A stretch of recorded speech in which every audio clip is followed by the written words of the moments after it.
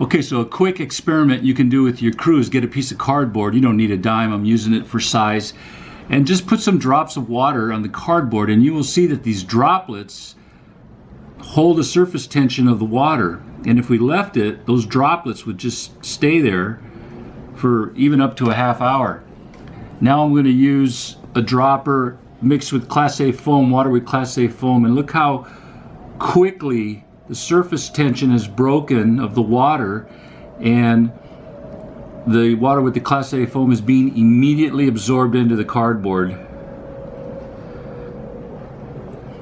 And it's a pretty convincing little experiment as to the benefits of Class A foam and wet water, and how it makes extinguishment more effective and efficient.